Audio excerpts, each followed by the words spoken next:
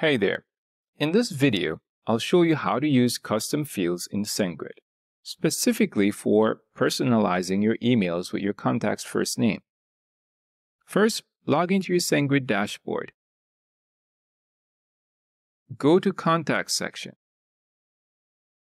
Here, you can either upload a new contact list or edit an existing one.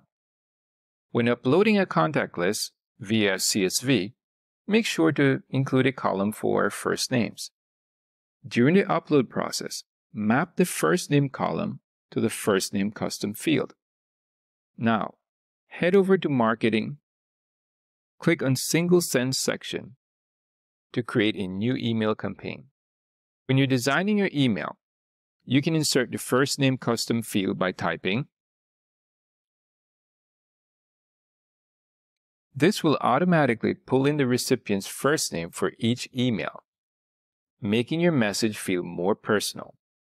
For example, instead of saying, hello customer, you can say, hello, curly braces, first underscore name, and you close your curly braces. Before you send the campaign, make sure to preview it to ensure that the custom fields are working correctly. You can send a test email to yourself to double-check that the first names are pulling in.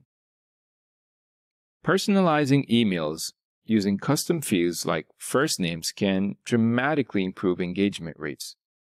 That's it for this one. If you found it helpful, don't forget to like and subscribe. If you haven't tried SendGrid, just hit the link in the description and get your free trial today.